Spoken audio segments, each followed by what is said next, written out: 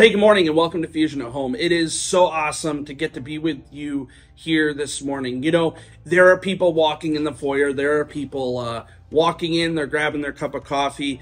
And, you know, that can be difficult for you to do online, right? You can't walk into our foyer. You can't get a cup of coffee from one of our hospitality members here today. But you do have an opportunity where you can connect with people. And there's a couple ways in which you can do that. One is the chat on the live stream on the app, which is a great thing that you can just pull up on your phone and kind of chat and say, hey, I'm here. This is where I'm from. You know, whatever you feel comfortable doing, just even a simple good morning. You can also do that on Facebook. If you're watching with us on Facebook, there's also a place there that you can comment or chat there today, just to create some sort of community, just so you're not just watching like a Netflix show, right? Like where you're sitting back, you're relaxing on your couch. You can do that while you're worshiping, but that, you know, when we worship, it's intended to be corporate, and that's a way in which you can do that. The other thing you can do is check in on our app, and you know, just letting us know that you're here. And specifically, I want to point the attention to the prayer request part of that, because that is a great place for you to kind of share with us what's going on. You know, share something that's happening great in your life, or something that you're really struggling with. Maybe there's a health concern with somebody you know or yourself, or you're just struggling in any way. You can share that with us. We would love to just have the opportunity to praise, you know, say a quick praise to God for what's happening in your life, or you know, pray for you here at Fusion. So there's that. If you're a first-time guest, though, we want you to check in on that app like everybody else, but there's a box that you can check that says I'm new, and that's just a great thing for you to check and lets me know that you're new. I have a gift that I would love to send you via email this week, but I can't do that if you don't check that box. That box kind of sends me a message and says, hey, Corey, this person is new. But hey, you know, as we jump into worship, I just want to remind you, you know, you being online is very cool and unique, because you can share with people that you're online. And there's a couple ways in which you can do that. If you're watching on Facebook, you can hit that share button that's right there, and just share it on your public feed that says, you know, you could not type anything, or you could say, hey, join me today while I'm watching Fusion, or join me for worship today. You can also do that through the app. There's a share button on the app.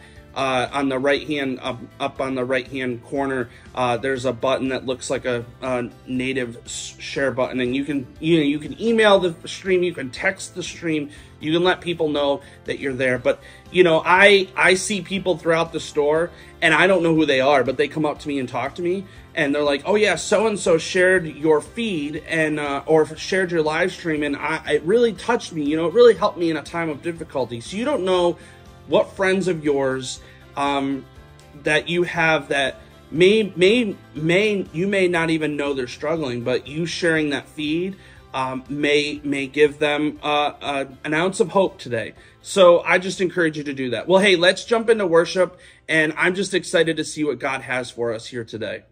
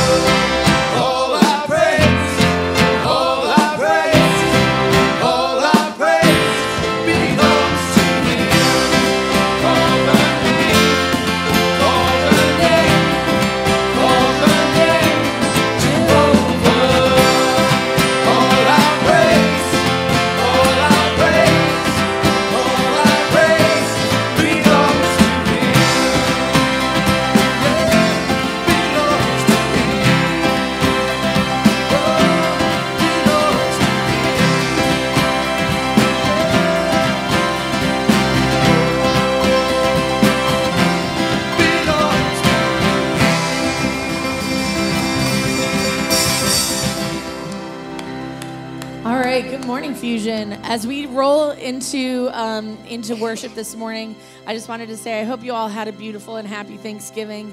You can have a seat. We're just going to start the morning off with some scripture from the book of Isaiah.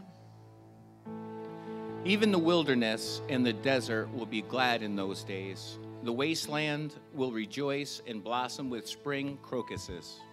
Yes, there will be an abundance of flowers and singing and joy. The desert will become as green as the mountains of Lebanon, as lovely as Mount Carmel or the plain of Sharon. There the Lord will display his glory, the splendor of our God. With this news, strengthen those who have tired hands and encourage those who have weak knees. Say to those with fearful hearts, be strong and do not fear, for your God is coming to destroy your enemies. He is coming to save you. And when he comes, he will open the eyes of the blind and unplug the ears of the deaf. The lame will leap like deer, and those who cannot speak will sing for joy. Springs will gush forth in the wilderness, and streams will water the wasteland. The parched ground will become a pool, and springs of water will satisfy the thirsty land. Marsh grass and reeds and rushes will flourish where desert jackals once lived, and a great road will go through that once deserted land. It will be named the Highway of Holiness. Evil-minded people will never travel on it. It will only be for those who walk in God's ways. Fools will never walk there. Lions will not lurk along its course, nor any other ferocious beasts. There will be no other dangers. Only the redeemed will walk on it. Those who have been ransomed by the Lord will return. They that enter Jerusalem singing, crowned with everlasting joy. Sorrow and mourning will disappear, and they will be filled with joy and gladness. Amen.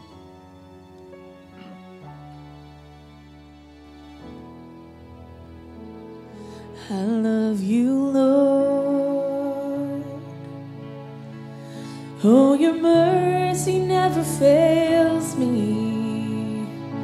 All my days I've been held in your hands.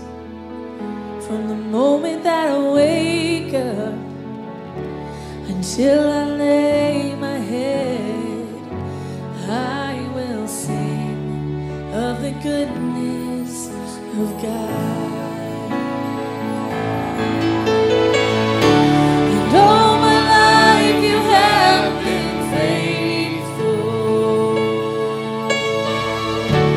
And all my life you have been so, so good. With every breath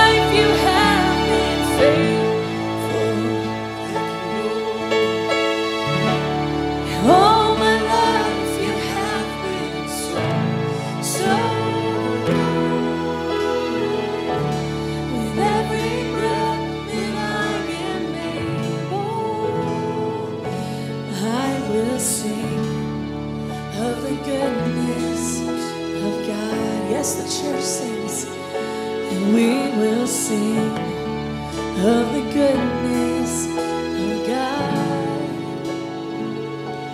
I will sing of the goodness of God.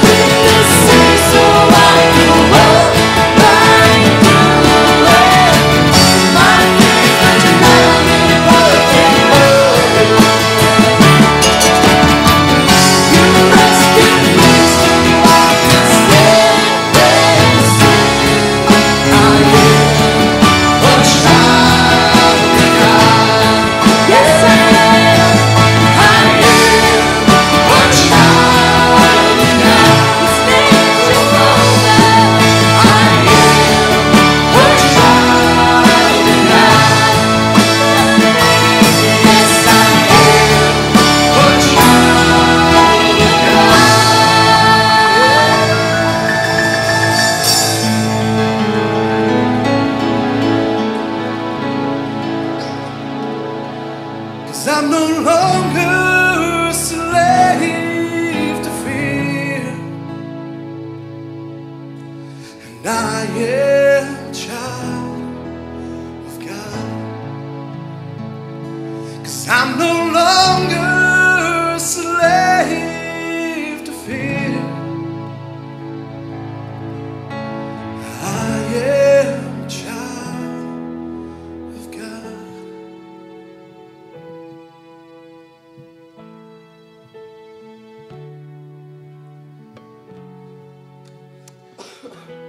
Can we just bow our heads and close our eyes this morning together and just sit at the feet of our dad as his children?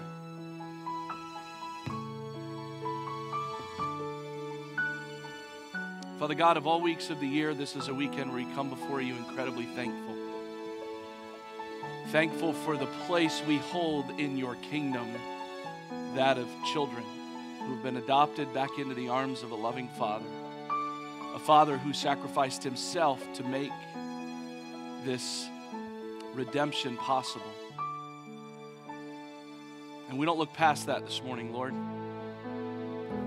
May that be the number one thing on the list of things we're thankful for.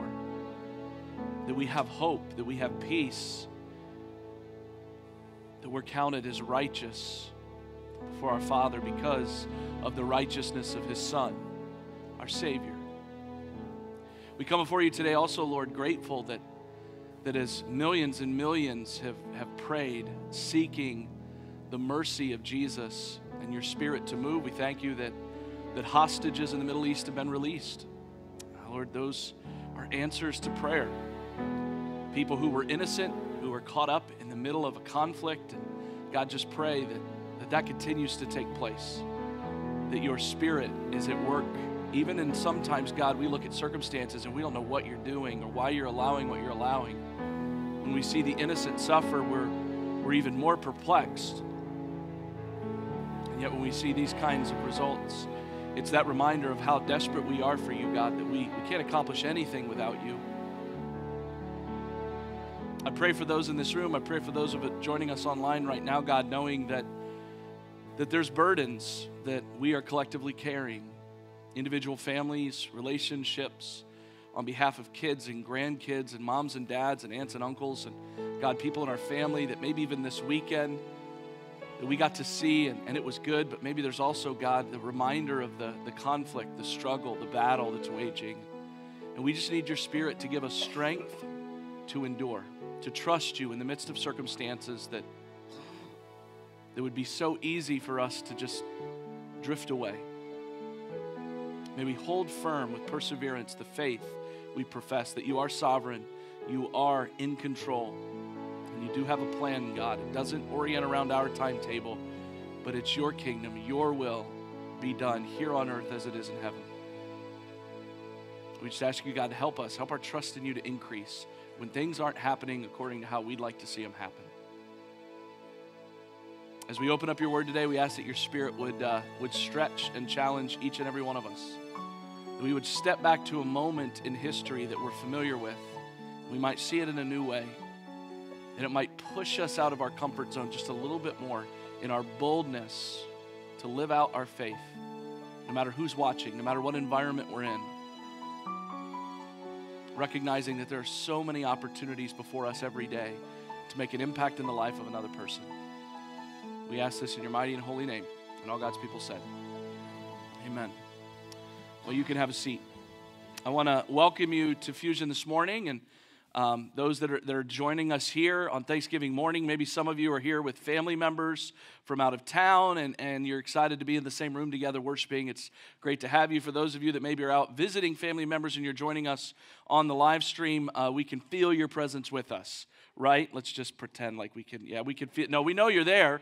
We know the live stream is happening, and we want you to know that what's going on there, the Holy Spirit's just as real and relevant where you are as He is where we are. We can't see if you brushed your teeth or got dressed today, but that's okay. We're glad that you're joining us. Some of the people here, I can tell, didn't shower either, so you're in good company. But But hey, I want to mention, as you came in the room today, you were given a worship guide, and in there was a communication card that's also available online on our app. And we ask every family every week to fill out that communication card. Let us know you're here for worship. It's a great opportunity to communicate various things in your life every week. Prayer requests come in through that online check-in and through those communication cards that are then sent out to a team of about 50 people that are praying over those things, those names, individual needs. And also at the end of our worship gathering, every Sunday, there's a group of people over here to the side ready to pray with anybody that would need it.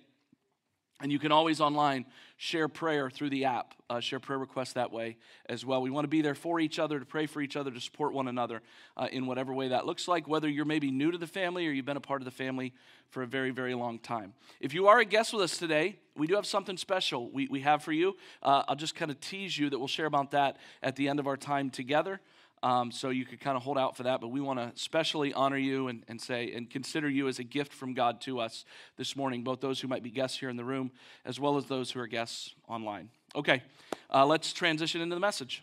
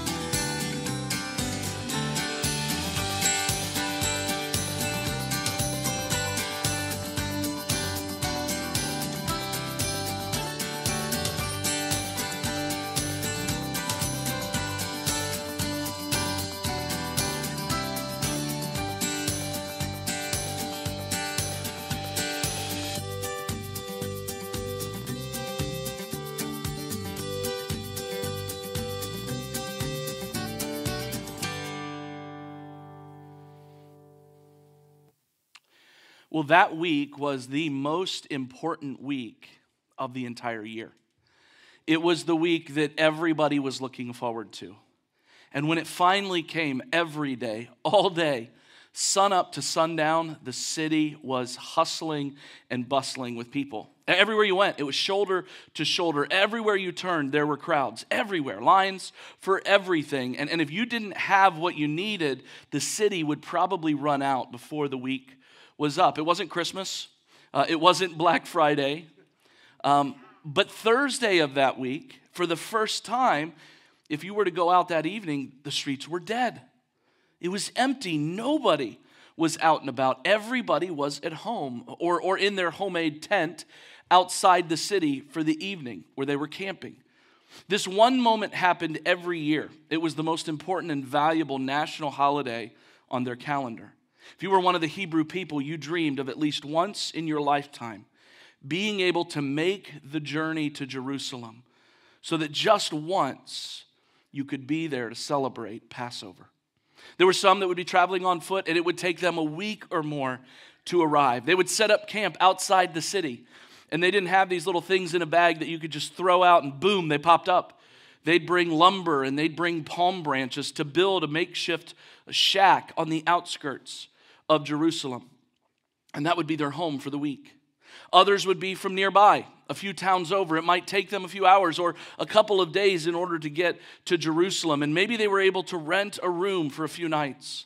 Others would be local, and they would be preparing for this heavy influx of people coming into Jerusalem. And even though all the residences look different, even though all the rooms look different, the ambiance was different in different places, the scale was different based on each family's context, the table they sat around for the feast was the same. Even though dishes and cups and bowls and the colors in the rooms were different, the menu was the same. The script that guided them through the Passover meal was identical for the last 1,500 years. The elements that they tasted and touched and smelled that symbolically spoke about their relationship with their God Absolutely nothing from that tradition for a millennia and a half. Nothing had been added to it, and nothing had been taken away from it. It was the Passover celebration. A night that wasn't just about the meal, wasn't just about what you did, wasn't just about this ancient ritual. The Passover celebration was about your identity as the Hebrew people. It was the reminder of who you are, the reminder of who God is, a reminder that He has a plan and a provision for you, for your life, that you're valuable to Him, and that your people were specifically chosen to be His children. Passover was a night to remember the origins of their people, the beginnings of their nation. It was the story of God's generosity to rescue your ancestors from slavery in Egypt for 4 centuries, 1,500 years ago, where God would put His power on display through Moses. 9 times there would be miracles demonstrating the power of Jehovah over the power of Pharaoh. But it would take that 10th miracle, that 10th plague, to finally persuade Pharaoh to let Moses' people go. So God, through Moses, prepares His people for the 10th miracle, where the life of the firstborn of every household will be taken as a consequence of rebellion against the one true God. It's the night the Spirit of God will pass over the empire of Egypt, and many firstborns will die. But those who obey the Lord will live. For the children of God, the Hebrews, they're given a specific ceremony, a ritual to perform that is to be a symbol to God of their trust and faith in Him. Their salvation will be secured by the slaughtering of an innocent lamb and that blood being painted across the wooden posts on their door. And the Spirit of God, that would be a sign of the Spirit of God of their obedience and their faith, and the Spirit would pass over every home that was demonstrating that. And after that first Passover, the memory of God, what God did, will live long in the minds of the Hebrew people. Moses even writes a message from the Lord. He says, "This day shall be for you a memorial day, and you shall keep it as a feast to the Lord throughout your generations. You shall observe the feast of unleavened bread, for on this very day I brought your hosts out of the land of Egypt." For 1,500 years, this ritual has been repeated every year. And for those who are Jewish, the night God demonstrated that He held more power over the most powerful empire the world had ever seen, Egypt, God rescued His children 1,500 years before Jesus arrived. And ever since then, every year at Passover, that Thursday night, a part of that Passover ritual around the table is to look forward to the day when God shows up and rescues His people again. To look forward to the day asking God to send the Messiah who would come to save them once and for all. The bondage now at the time of Jesus, it isn't quite as extreme as when they were slaves in Egypt 1,500 years before. But in the last 1,000 years, empires have risen and fallen over and over and over again. And the prior victors who fall hand over the lowly Jews as a pittance to the new conquering king. From the Babylonians to the Persians, to the Greeks, to the Syrians, and now the Romans. There's been a millennium of your people's story where you've just been owned and traded away like a piece of property. And you are desperate for the arrival of the promised one, the Messiah, the one that you believe will overthrow the traditional houses of power and usher in a new kingdom. That's what you're waiting for. That's what you're hoping for. That's what God has promised. That's why you want to go to Jerusalem for Passover. It's what you're dreaming might be a reality now through this rabbi carpenter from Nazareth named Jesus. For 1,500 years, the whole nation of Israel, on the night of Passover, they're asking God to send their rescuer from heaven. And what most don't realize is He's here. Well, today we're going to bring this series, Dinner with Jesus, to a close. Kind of. Over the last 9 weeks, we've examined how much ministry Jesus did around mealtime, and we've barely scratched the surface. We could keep going, but starting after Christmas at the dawn of 2024, we're going to kind of continue to talk about what are the implications of this model of ministry that Jesus employed, that's centered around hospitality. I'm going to have Dan go ahead and bring the house lights up, scene 3, because people are already starting to doze. There we go, good. So Jesus employed this tool for ministry around the dinner table. And at the heart of it was hospitality. It was inviting everybody to the table. Anybody was welcome. Nobody was restricted. And that's what was so countercultural at that time. Now here we are 2,000 years later, and even though our tables are not nearly as exclusive or segregated as the culture at the time of Jesus, the table is still an incredible entry point for people into relationship. Because whenever we're going to get together with somebody, normally there's a meal involved. Hey, you want to get together? Great. What do you want to do? Well, we're going to eat. Do we eat in or do we go out? And there might be some other activity, but how many of us, honestly, it's just like, I don't need another activity. Going out to eat or getting together to eat, that's good enough, right? That's enough reason to get together with people. So the table is still a central focus of bonding. It's an environment where we connect with other human beings. And we're going to continue to consider throughout 2024, what are the implications of this tool that Jesus utilized as a means with which the world changed. Because when you really look at the next couple hundred years after Jesus' resurrection and the birth of the church, the Roman Empire is toppled by Christianity. And it's not toppled from the top down, but the Roman Empire is flipped upside down from the grassroots. Why? Because everybody was welcome in the church. Everybody was invited. Nobody was restricted, and that was empowering. And there was a warmth and a comfort that came when you knew that everybody that came through the doors, that you were excited to have them here. And I think in our culture today, the same is true. There are people longing to belong. They're crying out for a place to fit. And there's nowhere better to fit than in the church of Jesus, discovering who God has called us to be.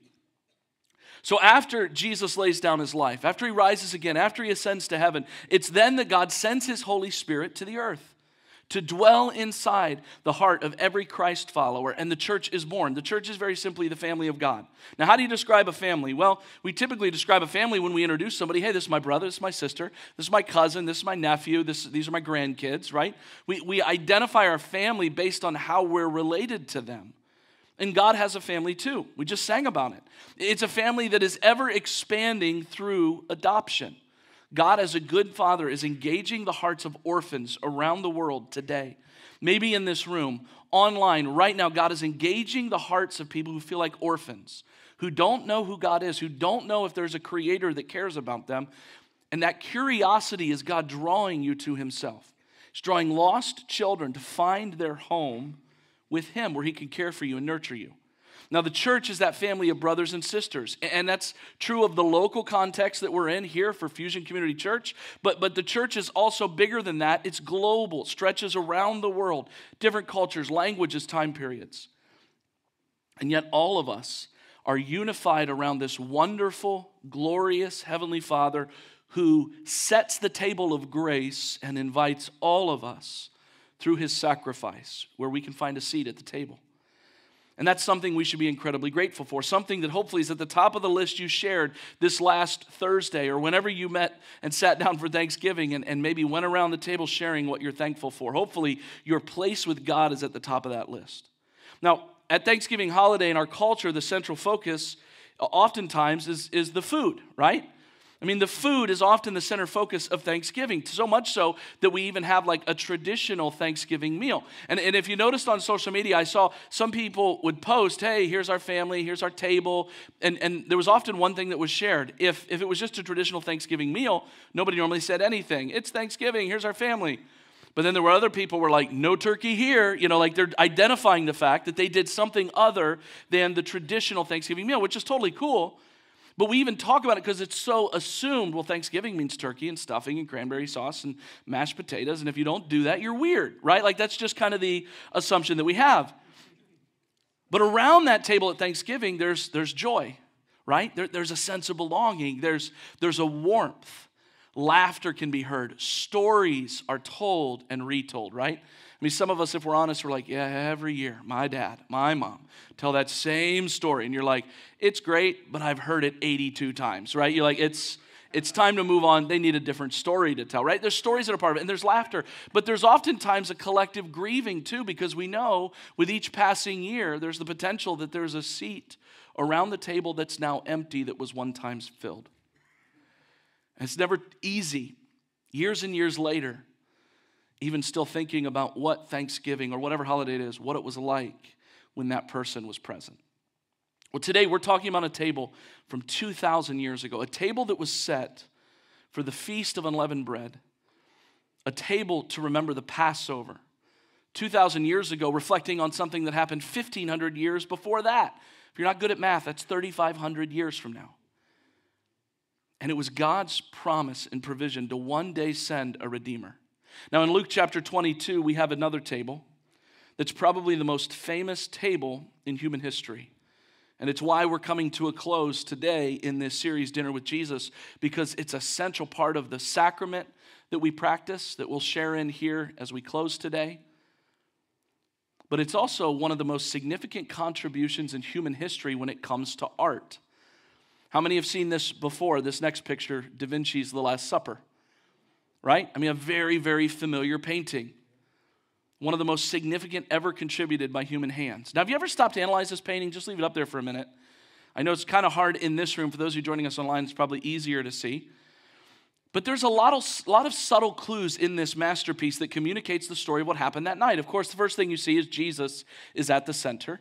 He's at the middle of it. From there, you can kind of see, okay, there are 12 disciples around him, but they're all broken up into groups of 3, 6, 9, 12, 6 on either side of Jesus. And they're all kind of, they're in the midst of conversation. Jesus isn't necessarily speaking. He's quiet, and they're talking, and there's some gestures that they're making, almost like they don't quite grasp what he's talking about, which was a common thing if you've read the Gospels. They don't really know what Jesus is saying. They don't really understand kind of the gravitas of what he means. And even on this night when he talks about his life being offered up, his body being broken, his blood being poured out, they're like, what does that even mean? Like, we just came into Jerusalem, like you're a superhero, and now you're going to die? You're talking about that again? Like, they're kind of confused. When you look a little closer on the left, there's a guy in blue that's Peter. And you may not be able to see it, but behind his back, he has a knife in his hand as a symbol of his coming denial. Right in front of him, he's actually communicating with Judas. Judas is in the blue with a white t-shirt underneath, basically. And he has got his right hand around a bag of money as a sign of his betrayal. And what might be the most fascinating thing about this painting is that apparently in Da Vinci's mind, he imagined that all of them were sitting on just one side of the table posing for a picture, right? It's kind of always been like, that's probably not what it looked like, right? Especially in light of where we started with this series, where we often talk about how at the table they would recline, right? They would lay down on their stomach. Now, today a couple billion people across the planet are going to gather to worship Jesus. And in our minds, we sing, we pray, we hear sermons, we worship. And the focus is all about who Jesus is and what Jesus has accomplished. And the whole ministry and sacrifice of Christ is summed up by what happened that night at Passover in the upper room around that table. Millions of Christians in churches across the world today at some point will enter into the sacrament of communion. That Jesus encouraged us to remember his sacrifice every time we partook of communion. So let's go to Luke chapter 22, starting in verse 14 to pick up the story that Luke tells. And when the hour came, Jesus reclined at table, and the apostles with him. Now we have a better image of what that is, going back to the first Sunday of this series. And he said to them, I have earnestly desired to eat this Passover with you before I suffer. For I tell you, I will not eat it again, not eat it until it is fulfilled in the kingdom of God. And he took a cup, and when he had given thanks, he said, take this and divide it among yourselves, for I tell you that from now on I will not drink of the fruit of the vine until the kingdom of God comes. And he took bread, which he had given thanks. He broke it and gave it to them, saying, this is my body, which is given for you. Do this in remembrance of me. And likewise the cup after they had eaten, saying, this cup that is poured out for you is the new covenant in my blood. But behold, the hand of him who betrays me is with me on the table. For the Son of Man goes as it has been determined, but woe to that man by whom he is betrayed. Now at this, if you're there on that one side of the table, according to Da Vinci's vision, you're leaning over each other looking at Jesus, right? Listening to him, and you hear all this about his body broken, his blood poured out, this sacrifice, he's going to suffer, and all of this, and what does that even mean? And then he says, and one of you here is going to betray me. Now immediately this sparks their imagination. This is a topic they want to talk about. Well, who's it going to be? who's going to betray you? You mean one of the long-term insiders here in the upper room is going to betray you? I mean, we expected it from outside, like trying to get us. The Pharisees, the Sadducees, the Jews. We expected it to come from that. We expected maybe the Romans. Or they'd put a spy in the circles that they were listening and watching. But the inner circle, somebody around this table is going to betray you. Verse 23, and they began to question one another, which of them it could be who is going to do this. Hey, who do you think it's going to be? Timothy, who do you think it's going to be? I don't know. Andrew, who's it going to be? Who's the one that has an agenda? Who's the one you don't trust? I mean, can you see how fascinating a provocative topic like this would be to very easily drift into hypotheses, drift into accusations and casting judgment towards one another of these 12 disciples? Verse 24 says, a dispute also arose among them as to which of them was to be regarded as the greatest.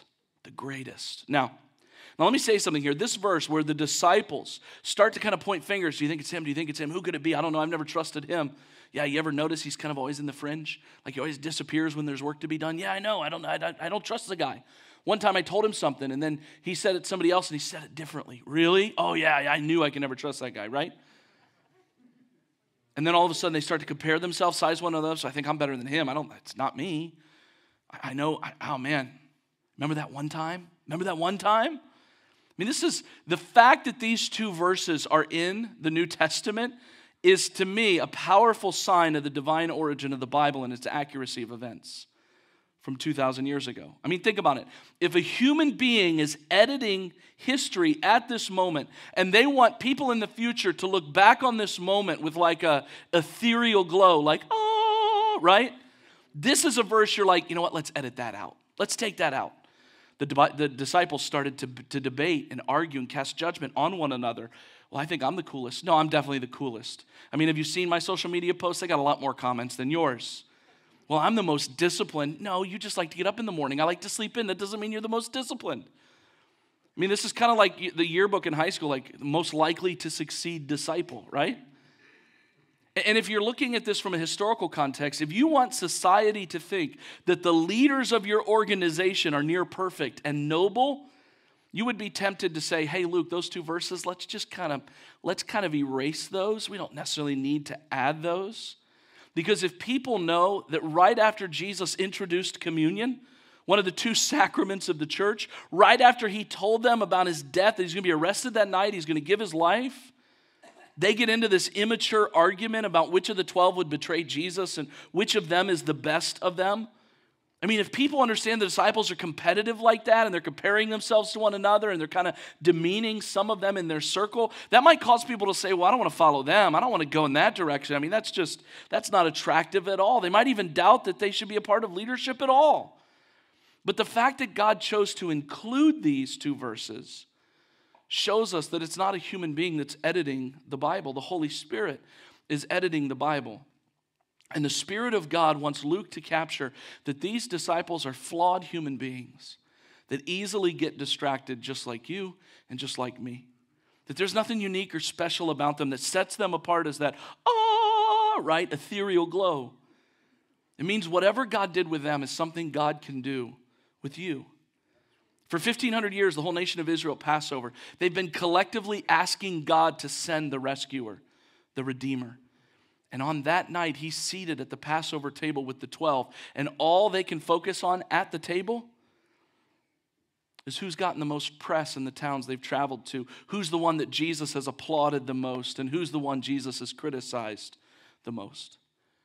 Today, we live in a culture where we're constantly, subconsciously even, sometimes it's conscious, other times it's subconscious, where we're measuring ourselves against other people. People you work with, people in your family, other kids' parents. You ever done that? It's like, well, why is their kid excelling in sports, and mine aren't? I'm a lousy parent. The house you live in, the car you drive, how much money you make, where you go on vacation. We so easily fall into a trap of attempting to measure or increase our greatest. So let me ask this question. What is it that makes you greater?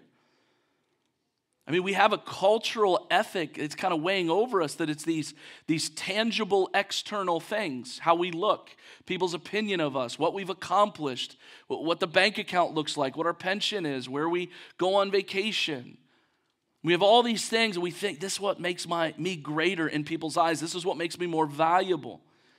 2,000 years ago, this was what the same question the disciples are asking in the upper room.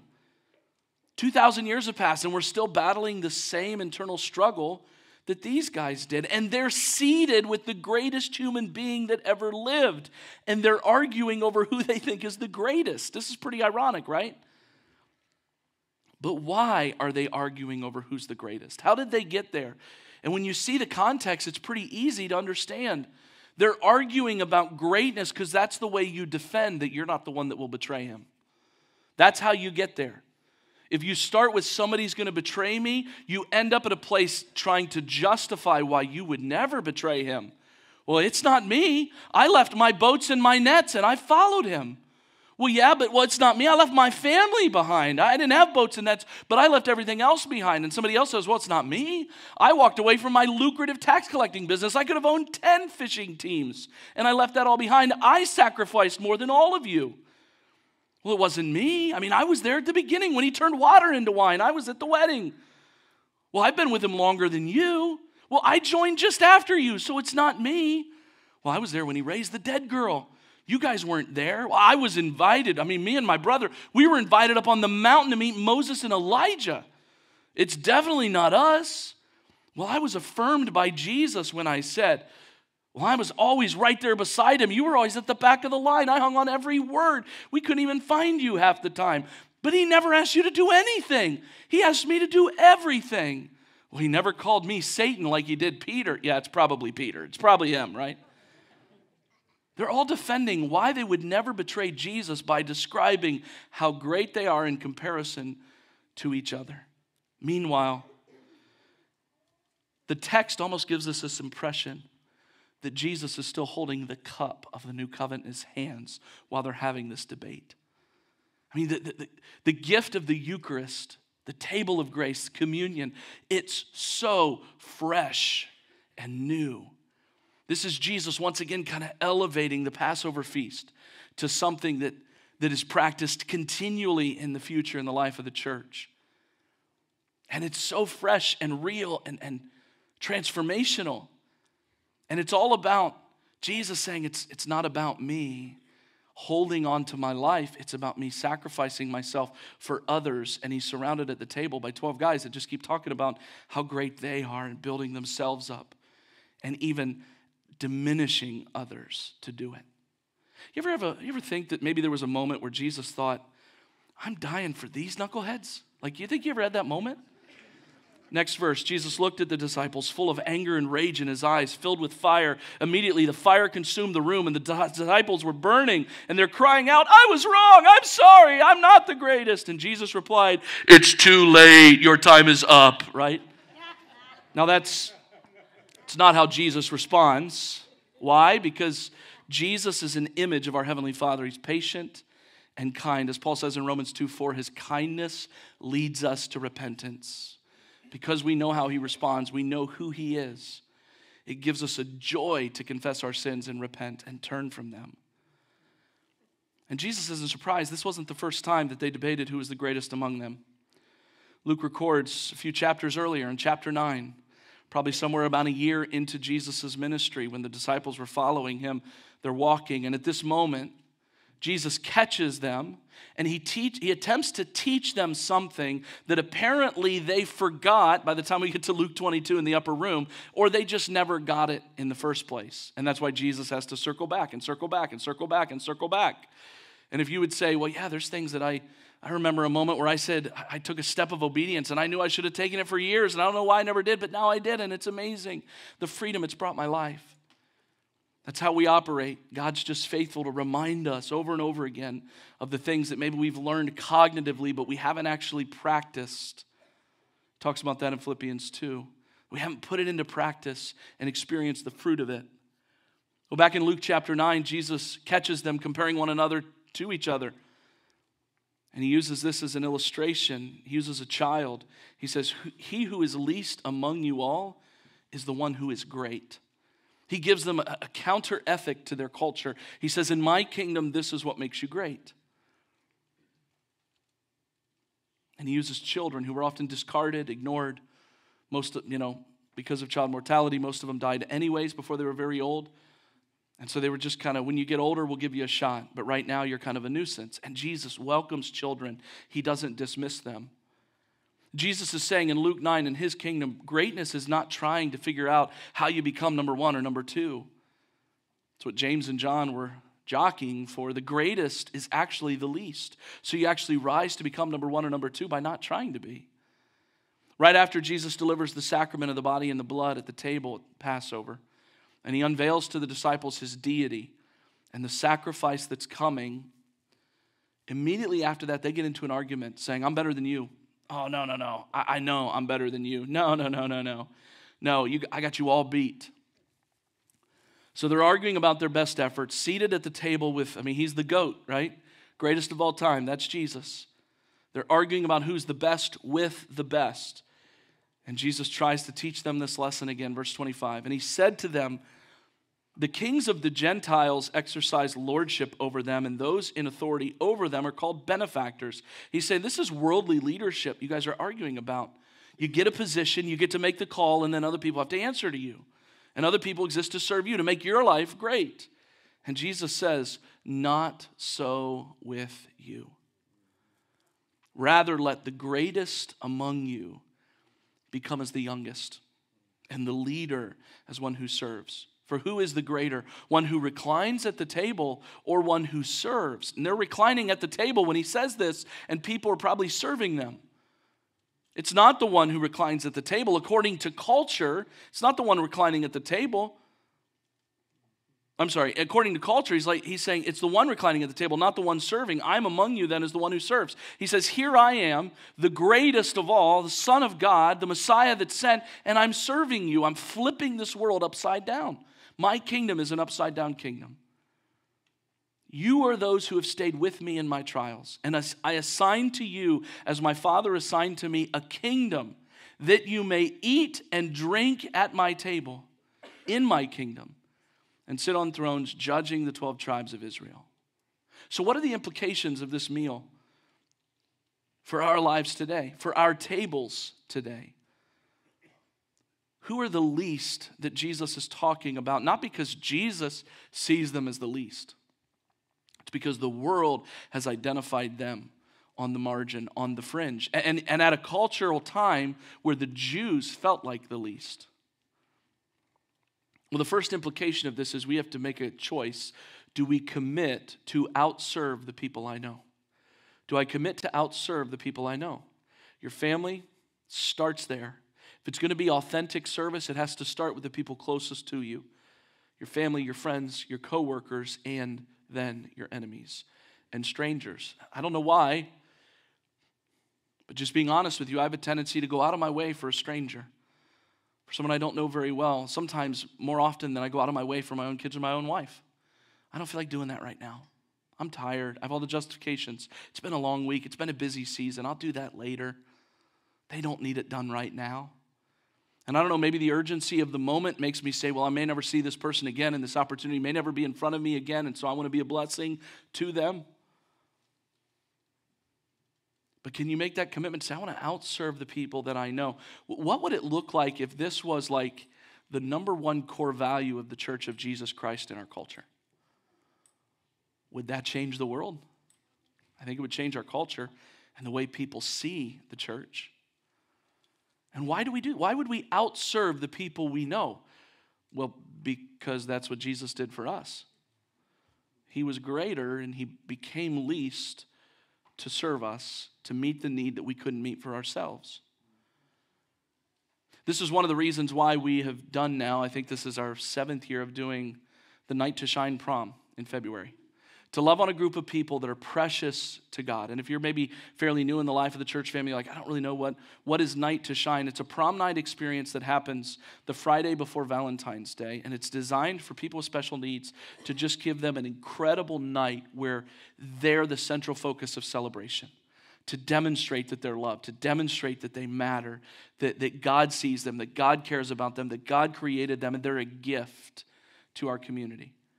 If you want to be a huge blessing as a part of a team, the planning has already started for Night to Shine. And if you're like, you know what, I want to find out more about that, you can find the information on the app and when it is that they're meeting together. In addition to that, there's another thing coming up that our local FCA, Fellowship of Christian Athletes, is coordinating. Just a few weeks away, on Saturday, December 16th at 1 o'clock at the Middleburg School, there is an all-abilities basketball game that's happening. And it's being presented by FCA, and they're asking especially believers to fill the stands in the gymnasium and cheer on those people that are playing, because there's a lot of people in our community that maybe were born with a special need and they've never had anybody cheer for them. They don't know what that feels like. What a beautiful gift for a gymnasium to be filled with followers of Jesus that are just celebrating and encouraging them and cheering them on. You can go to nyfca.org to find out more about that. They're also doing some donations to be a fundraiser for FCA, and we support FCA here as a part of Fusion with some of our missions commitment. So commit to outserve the people that you know, and we do that first personally, but then we also have opportunities to do that as the church of Christ corporately. Ask the question, if you're going to commit to outserve the people that you know, start at home. How can I do that at home? What would be a blessing to the people in your home? How could you outserve your spouse? How could you outserve your kids? Kids, how could you outserve your parent? You'll blow their mind, and you'll get the best Christmas you've ever had, I promise. How can you outserve a neighbor in your community? How can you outserve a family member or a coworker that, if you're honest, you don't really want to serve at all? But see, God does this thing where he flips a switch in our heart and in our mind that transforms us, and it's not about what we want to do, it's we get to do. Yeah, but they don't deserve it. You don't know what they've done. Yeah, but you didn't deserve it either. And it's what God has done for you. I mean, flip it around. How would your life improve if the people closest to you outserved you? And what would it look like for you to make that one of your core values for the rest of your life? A second implication in this table is serve last first. We often call this the Last Supper, but I kind of called the title of the message today the Last First Supper, because there's this principle that's tied to it. The fact that God would step out of eternity in the incarnation and step into the flesh of a human being and then sit at a table with broken, sinful people like tax collectors and other notorious sinners. Like, he would sit there with them and he would show them grace and mercy and love and compassion and generosity.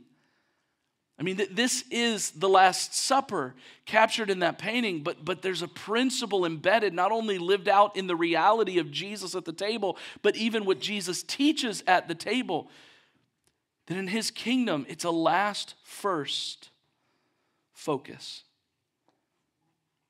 And this applies in your family. It applies. It's a daily mindset that you choose to do the menial task, the dirty job, whether you're at the top of the organization or at the bottom, no matter what your title is, no matter how much money you have, no matter what people are expected from you or of you. Doesn't matter if you're the parent or the teenager, doesn't mean if you're the 11-year-old in your house. Make a choice to say, I'm going to serve the last first. Do the dishes, clean the toilet, just put your socks away and quit leaving them on the floor. Start there. And even allow this to be a practical challenge to your family unit. Invite someone from the outside to your table, someone you maybe would never consider before. But because you're part of Jesus' family, you just want to create as many open doors to people's lives as possible for God to use. The Last Supper is a last first table, and Jesus invites the least and last to be on the inside. And then a third one, don't try to be like a great person. Try to be like Jesus. And before we dismiss that, well, that's impossible. I can't be like Jesus. Well, hold on. Because there's something Paul actually says to the church in Philippi that makes this practical and actually sets us up as the bride of Christ, that this is an expectation now of what it means to walk in maturity in our faith. In fact, we're going to transition to communion. I'm going to invite the band back up to close us with a song as we receive communion. But I want to ask you, would you stand with me? I'm just going to read from Philippians chapter 2. And it's not on the screen because sometimes we can get distracted with that. I want you to just maybe even just want to stand and allow this to be maybe a prayer. But I want you to hold on to the words. And I want you to hear this assigned as kind of a mission if you're a follower of Jesus. Paul's writing this to a church he knew well. He says this, "Make me truly happy by agreeing wholeheartedly with each other, loving one another, and working together with one mind and purpose. Don't be selfish. Don't try to impress others. Be humble, thinking of others as better than yourselves. Don't look out only for your own interests, but take an interest in others too. You must, not you could, you must have the same attitude that Christ Jesus had. Though he was God, he did not think of equality with God as something to cling to. Instead, he gave up his divine privileges. He took the humble position of a slave and was born as a human being. When he appeared in human form, he humbled himself in obedience to God and died a criminal's death on a cross. Therefore, God elevated him to the place of highest honor and gave him the name above all other names, that at the name of Jesus, every knee should bow in heaven, on earth, and under the earth, and every tongue declare Jesus Christ is Lord, to the glory of God the Father. Dear friends, you always followed my instructions when I was with you, and now that I'm away, it is even more important. Work hard to show the results of your salvation. Understand, Paul doesn't say work hard to earn your salvation. The work we do in obedience to God is to demonstrate our salvation's authentic, that our heart's being changed, and the evidence of my life is the fruit of that. Work hard to show the results of your salvation, obeying God with deep reverence and fear. For God is working in you, giving you the desire and the power to do what pleases him. Do everything without complaining and arguing so that no one can criticize you. Do everything without complaining and arguing so that no one can criticize you. In case you fell asleep there, let me say it again. Do everything without complaining and arguing so that no one can criticize you. Live clean, innocent lives as children of God, shining like bright lights in a world full of crooked and perverse people. Hold firmly to the word of life. Then on the day of Christ's return, I will be proud that I did not run the race in vain and that my work was not useless. But I will rejoice, even if I lose my life, pouring it out like a liquid offering to God, just like your faithful service is an offering to God. And I want all of you to share that joy. Would you just bow your head and close your eyes for a moment? And maybe there was something in there right now you're feeling conviction for. And you just need to confess it to God before you come forward to receive the body and the blood. You should say, Lord, I need to confess I've been incredibly selfish. I need to confess that I've been critical and I've complained, that I have not reflected you well, that maybe you would stand here today and you would just be honest before God and say, God, I am one of those perverse people in this society, and yet I claim to know you because I keep choosing my flesh and not yielding to you, my King. Maybe you would confess and say, Lord, I'm not living an upside-down kingdom life, but I'm really just trying to live like the rest of the world. I'm trying to kind of straddle this fence between the kingdom of heaven and the kingdom of earth, and I kind of want a comfortable life, but I also want to know that I get to go to heaven when I die. And in this moment, Jesus is saying, don't be lukewarm. Be an extreme hot or cold, like be something significant. Don't just coast. Either trust me, and you can walk on water, or just get out of the boat. Quit faking it. Pick up your cross, carry me, follow me where I lead. In this moment, just confess that sin. Say, God, I know I've fallen short. Be something incredibly specific that maybe happened this morning or in the car on the way here, something last night, this weekend. Maybe it happened around the Thanksgiving table and you're like, I wish I could go back and do that differently. Maybe it's an attitude you've been carrying. And right at near the beginning of this text, he said, have the same attitude. You must have the same attitude as Christ Jesus, who wasn't focused on his position as Son of God, but he took the nature of a servant. Maybe you look at your own life, you're like, you know what? There's not many moments where I place myself under people. I like to be over people. I like to be in charge. Maybe you would say, you know what? I don't feel like I've ever been in charge, and that's what I want. I want to be in charge. I think I'm more trustworthy than other people. Jesus says, don't seek number one or number two. Serve. Just serve and leave that up to God. Trust him. Lord Jesus, we come before you as a people that are broken and flawed. We're still in process as we follow you. And we are so grateful to have this table that we can come to. The table that represents the transformation of all our lives. The symbol of the body of Christ broken for us and his blood poured out. And God, there is nothing we have more gratitude for in our entire lives than the sacrifice of your Son on the cross in our place. And our Savior, our brother, our friend, our Redeemer. And through salvation, the gift of your Spirit now living inside of us so that we can be like Jesus. And the greatness of Christ can shine through our lives, that we would shine like bright lights in a dark and perverse world. So would you bless this time, Father? Would you bless these elements as we come forward together as your bride? We take the bread and we dip it into the juice, remembering that your body was broken, that it was drenched in your blood, and that your blood is the new covenant. It accomplishes what we could never accomplish for ourselves. In your mighty and holy name, we thank you, God, for that. And all God's people agreed together and said, amen. The worship team is going to lead us through a song on gratitude. At any point you would like to, feel free to come forward, receive communion, and you can hold on to it. You can kneel down at the kneelers. For those of you joining us online, you can just find anything you have in the house, bread and water, or a cracker and some orange juice. It doesn't matter. It's a symbol of the body and blood of Christ. And there's power in the eating and remembering what he's done for us.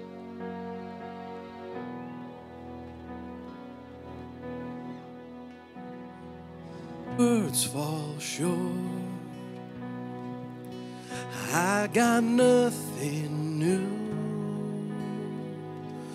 How could I express all my gratitude? I could sing these songs as I often do, but every song must end, and you never do. So I throw up my hands and praise you again and again, 'cause all that I have is a hallelujah, hallelujah. And I know it's not much, but I'm nothing else fit for a king, except for a heart singing hallelujah,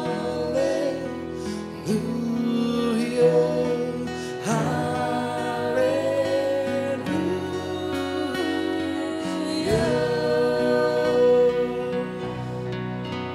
I've got one response, I've got just one move. With my arms stretched wide, I will worship you. So I throw up my hands and praise you again and again, 'cause all that I have is a hallelujah,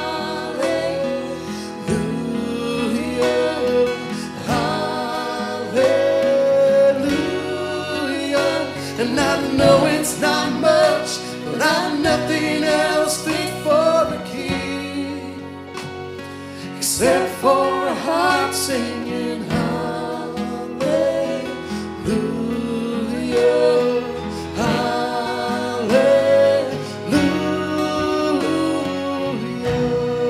Let's sing I Throw Up My Hands.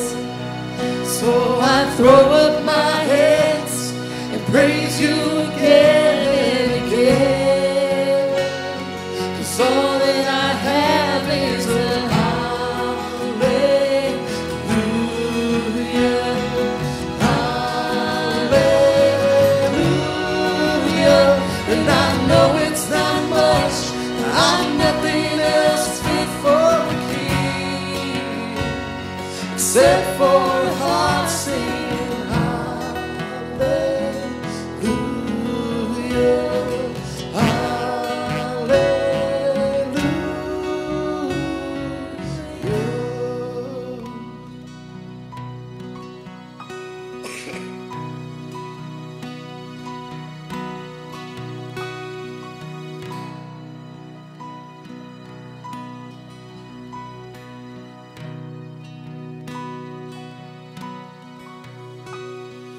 Come on, my soul, oh, don't you get shy on me. Lift up your song, 'cause you've got a lion inside of those lungs.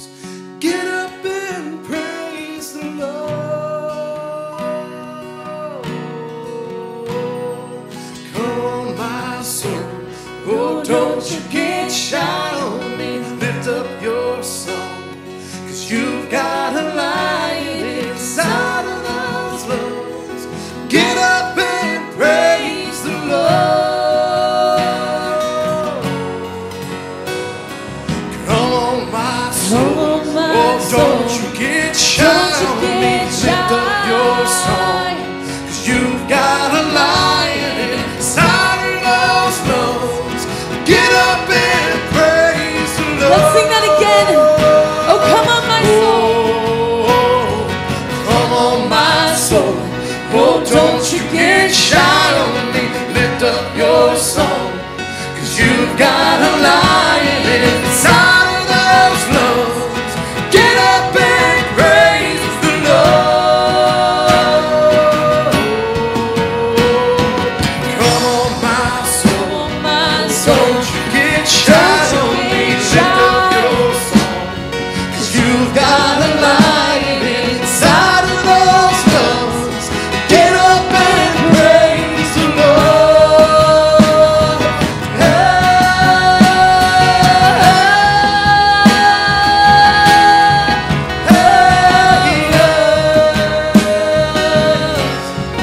Praise the Lord. Praise the Lord.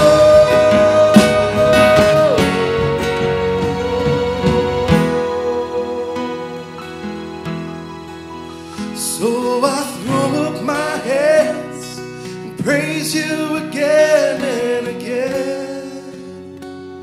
'Cause all that I have is a hallelujah, hallelujah. And I know it's not much, but I'm nothing else fit for a king, except for a heart singing hallelujah,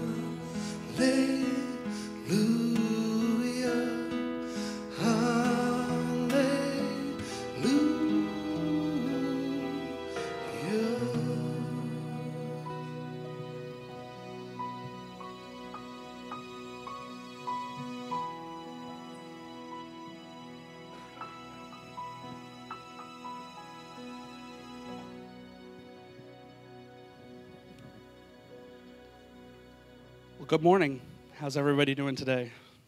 Good. My name is Corey, and I'm the, I almost said home pastor. That used to be what I did, but home, youth, what's the next thing I'm going to do? I'm the Connections pastor here at Fusion. It is so awesome to get to see all you here, both in person and online. If you are here in person, this is Tracy. We call each other our partners. We're our partners in crime. We're out there at guest services together, but she kind of greets and hangs out with the people that are in person. Yes, good morning.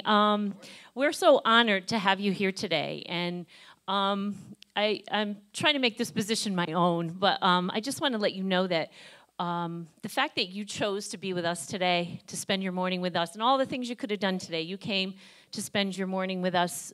We're very grateful for that. So thank you for that. And I want to meet you personally. So if you would fill this card out and bring this to me out at guest services. If you're new. If you're new. The rest of you are out. You get nothing. She doesn't want to talk to you. No, No. Could the ushers come forward too as we're interacting And here? I just want to give you a little gift from us. Sorry. I was No, trying to be... No, it's all good. That ruined. I do it all the time. Ask them. Not that funny, Adele. What was I going to say now? See? If you're online with us, we also welcome you. It is so awesome, like Tracy said, that you took time out of your day. Maybe you're in your pajamas, you're drinking your cup of coffee that you had to make. You couldn't come here and get a cup of coffee. But it's just so awesome that you took some time to spend with us here this morning. If you're a first-time guest and you're online, we also ask you to check in on our app. And there's a button that says, I'm new. I have a gift that I would love to email you here this week. I can't do that if you don't check in. So that's really important to us. You can share prayer requests. You can share next steps. Check out that app. There's tons of different things happening there. So I just want to invite you to do that. But hey, we're going to pray over the offering, and then we're going to show a video that happens. And then the band is going to lead us out. One thing I do want to mention before we pray is if you're going through something this week and you really need prayer or you need somebody to talk to, there is a group of people over here on my right, your left, that would love to just spend some time with you and pray. You don't have to share anything. You don't have to say a word. You can just walk up to them and they'll just start praying for you. So I just want to make that available to anybody in person. Please, they would love to meet you and love to pray over you here today if you feel led. You're off.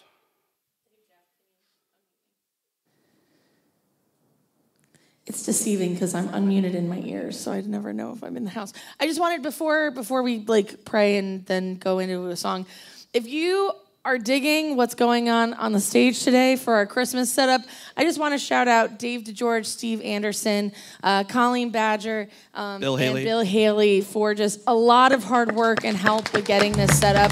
So if you like what's going on, give them a huge thank you today if you see them. Okay, so we're going to pray and then watch that video. God, thank you for the opportunity we have to be here. We're just so thankful, as Tracy said, that we as a church family can come here and spend the morning together worshiping you. But God, we know that your Holy Spirit isn't in this building, but it travels with us. And so God, I pray that as we give, as we leave here today, we would remember this week that you're with us every step of the way. And we also have the opportunity to share that with people who may not know you. Who may be struggling this week, and we can come across them and introduce you to them. So I pray that you would just impress upon us that. Be with us as we give, knowing that what we give will further your kingdom for your glory. In Jesus' name, amen. Take a look at this video.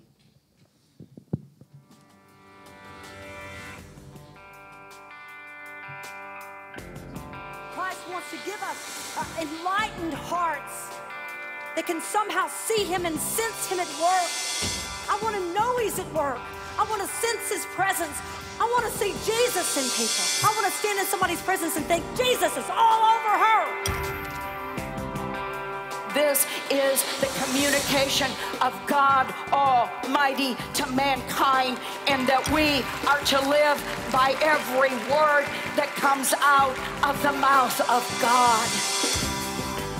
The abundant life is not when there are no impossible situations and you're experiencing peace and joy and happiness. That's all nice. But what abundance really means is when you're in the impossible situation and right in the heart of your impossible, you say, now is the time for me to see and experience the fullness of God. Jesus took his disciples and he opened up their understanding to the scriptures. You can know so much more than you do, so can I. He can open our minds and our hearts to the scriptures. Do you want to go deeper still? Do you want to go deeper still?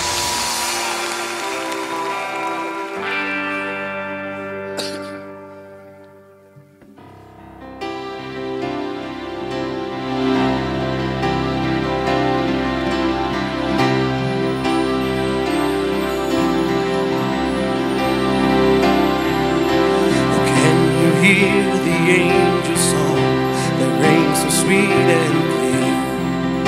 When heaven's beauty fell and mercy found us here. The glory in the highest and on the earth be peace. Glory to God, the angels sing.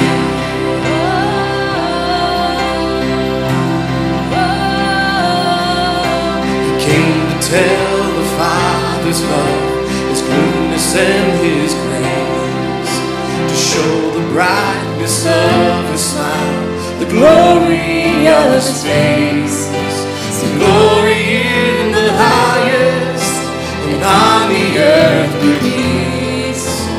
Glory to God, your children sing. His name shall be called Wonderful,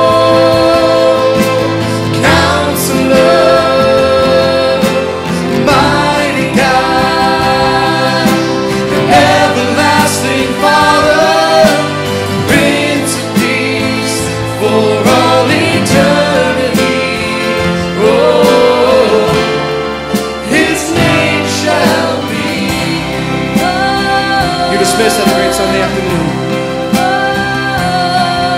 He came to lift the weary ones, give peace and perfect rest, to take away our burdens and to give a glorious gift. So glory in the highest, and on the earth be peace. Glory to God, the world will sing. His name shall be called Wonderful, Counselor, Mighty God, Everlasting Father, Prince of Peace, for all eternity. Oh, His name shall be one name above all others, one name that came to save us. Oh, sing, His name is Jesus.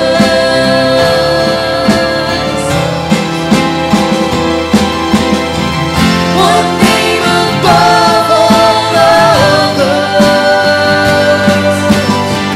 one name that came to save us. Oh, sing, His name is Jesus. His name shall be called Wonderful, Counselor, Mighty God, and Everlasting Father.